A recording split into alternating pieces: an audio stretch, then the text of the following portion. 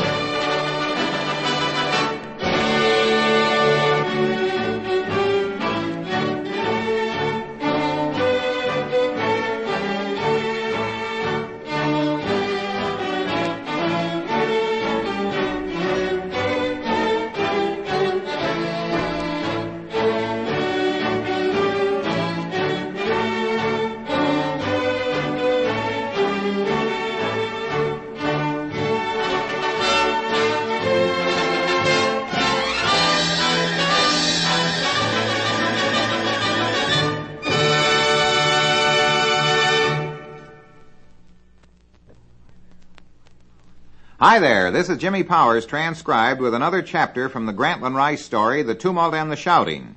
Today we're going to hear about television and sports. Granny called it Sportlight Films, and I'll narrate in first person.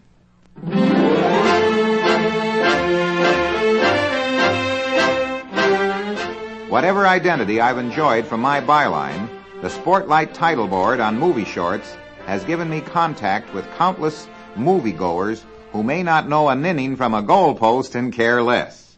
Women particularly have been entertained by sporting action on the screen, and I believe these experiences they have shared have given them a keener appreciation of sport in general. It was back in 1920 that I ran into Jack Fenton in New York. Jack was a motion picture man with ideas. I was a sports writer with a solid 20 years of background in my field. Jack suggested we make a series of one-reel sport motion pictures with John Hawkinson, a fine cameraman and a hard worker. The films would be called The Sportlight, after the column I had been syndicating since 1913. Right here I want to say we were fortunate in that we could count on the friendship of Bob Jones, Jack Dempsey, Bill Tilden, and other famous members of the Golden Age. The films had the authentic flavor. We were moving along full steam ahead when the first sound picture, The Jazz Singer with Al Jolson, hit the country. However, the transition to sound didn't take place overnight, and by 1932, when we joined Paramount Pictures on a contract of one picture per month, we were geared for most anything. Graham McNamee, a good friend, handled our first sound commentary. Ted Husing followed, then Bill Slater and a flock of others. The core of our Spotlight team evolved around cameramen Russ Irvin and Ernest Courts, with Rod Warren, who joined us after graduating from Penn State in '29, as our advance man. Our first talking picture in 1929 was a film called Four Aces, in which Tex Rickard introduced four champions, Dempsey, Jones, Tilden, and Hitchcock. Since then, we've run a gamut that includes 123 activities under the classification of sport. We were also the first people to film Cypress Gardens, Florida, when we worked with water skier Dick Pope and his aquacade on skis. I recall especially well two escapades our Sportlight crew undertook. In 1926, we made the one-reeler, The Call of the Wild, in New Brunswick, Canada, with my old Tribune boss, Bill McGeehan, in the role of the heavy. Bill was supposed to be tracking a giant moose through the tundra, muskeg, and blueberry bushes. The combination of Bill's bad heart and non-cooperative moose made it tough sledding. However, the quick minds of Eaton and Warren jackpotted. They rented a particularly noble, if dead, moose from a native guide and propped him up in the densest bush with stilts, baling wire, and ropes.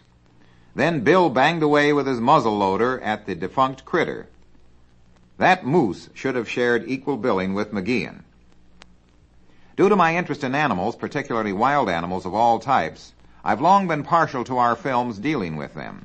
In this connection, two of my closest friends have been Ross Allen, a feature contributor, who heads the Florida Reptile Institute, and the late Raymond Ditmars, curator of the Bronx Zoo.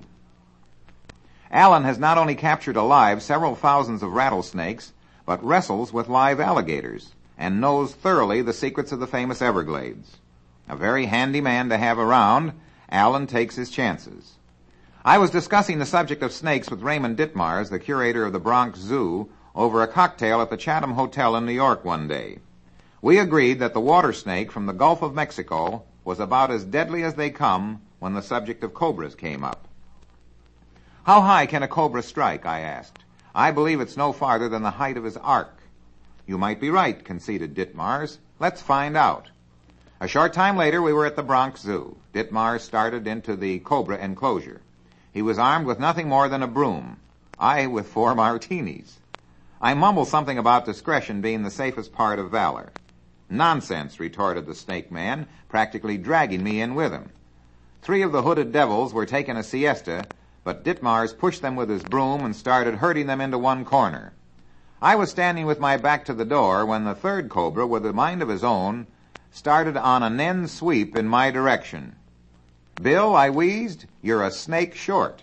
So saying, I backed out of that door so quickly, I tripped and fell outside the door. I never did get to measure the cobra's proclivity as a broad jumper.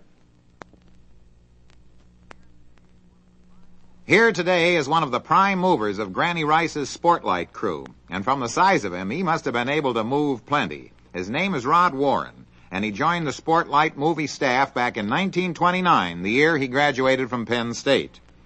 Rod Warren, you've been part of the famed Sportlight crew for 25 years. How did your association with Granny Rice come about?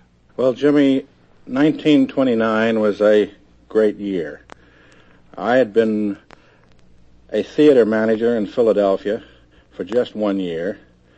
A chap that I knew named Jack Eaton had accepted a new job working with Grantland Rice as manager of his new Sportlights to be made in sound. He asked me to come along with him as his chief assistant. We all learned about sound pictures that first year with a 26-picture schedule and about 50,000 miles to travel with a 2-ton so-called portable truck. There was very little chance to really get to know Granny. But naturally, we were home sometimes, and strange as it might seem, Granny had a very peculiar idea of where he liked to call his office. He had an enormous office with Condé Nast because he was editor of the American Golfer. It was about 6 offices in one. But Grant, being the type he was, seemed to like to come over to our little office that was more intimate and chin with us about the various people we had met from time to time and seemed to take a great interest in all of our new experiences. Rod Warren, what were the early days like? Did Granny Rice help you much, directly or indirectly, in your movie work? He was a peculiar employer. He had a peculiar idea. He seemed to feel that he was not a motion picture man, he was a newspaper man. Even though he knew we were fairly new at our business, he didn't make the slightest move towards directing us or giving us an order. Rod Warren, I know the Grantland Rice Sportlight pictures were familiar and favorite shorts through the movie houses of America. What is the status of those films today? Well, the Grantland Rice Sportlight, as you know, was the oldest motion picture series in the history of the industry. It began with the story of the opening of the Yale Bowl in 1920. And naturally, it ended with Grant's sudden death. Only 2 months previous to this loss, I had resigned from his Sportlight production company and had joined with him in a partnership to produce a new series of sports pictures, or sports adventure stories, I should call them, for the coming color television market. With Grant gone, there seemed at first no one to take his place. But I was fortunate to find a fellow Tennessean and a warm friend of Grant's willing to try anything once. His name, well, Herman Hickman, the so-called poet laureate of the Smokies, and as you know, just the right size for bigger screens and bigger pictures. Again, Rod Warren, in your mind, what was the greatest quality that Granny Rice had? Well, Jimmy, to my mind, he had no single outstanding quality. He had a rare and a very unusual mixture of qualities, seldom encountered in these days. Perhaps his greatest qualities were negative ones. Let's look at it this way. First of all, he never took advantage of anyone, either fairly or unfairly.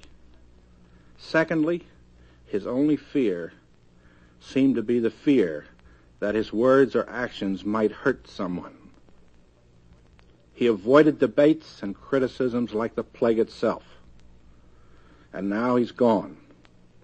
And after 25 years of close association, I can't tell you how a man with these attributes could possibly reach the highest pinnacle of success in such a competitive, wrangling field. Rod Warren, thanks for giving us the inside picture of the famed Sportlight sports movies, and from one who was there nearly all the way. And now, until our next chapter, this is Jimmy Powers transcribed saying so long for now.